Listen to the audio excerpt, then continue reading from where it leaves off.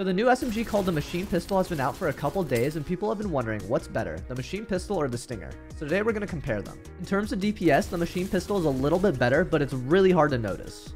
In terms of fire rate, the machine pistol wins, but they can both still shoot people holding walls. So again, it's pretty negligible. In terms of damage to builds, the green Stinger does 24 and the green machine pistol does 19 damage, which ends up being a decent amount when spraying at a wall.